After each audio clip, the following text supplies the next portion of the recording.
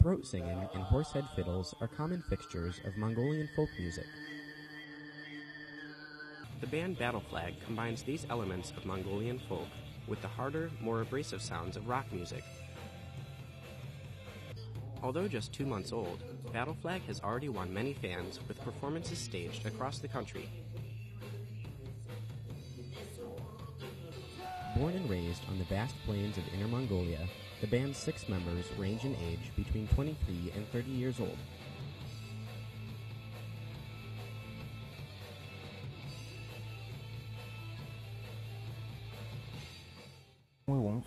We've been into Mongolian folk music since we were kids. When we grew up and moved to the city, we learned to appreciate rock music too. I think mixing Mongolian folk with rock music can bring Mongolian folk to a wider range of people, and in a different form. When they're not performing, the band's members sometimes return to their home on the plains to write songs and herd sheep. Many of the musical ideas in our songs come from nomadic life, such as the clopping of sheep hooves. Mongolian musicians can make interesting music through their rich life experiences. Some of the band's members have been recognized for their musical accomplishments in China and abroad. They hope to bring their music to a global audience.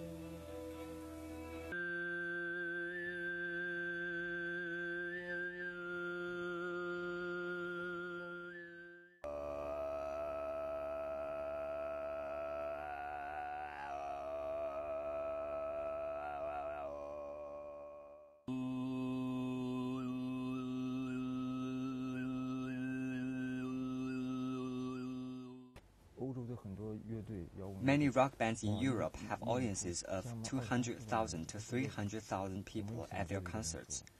I think that's pretty amazing. I hope we can have that many fans one day, and that people from different countries can learn to appreciate our music. China is home to many ethnic minorities. They all have their own music styles. I believe foreign audiences will like our music. The band plans to adopt more symphonic elements to make their music even more unique.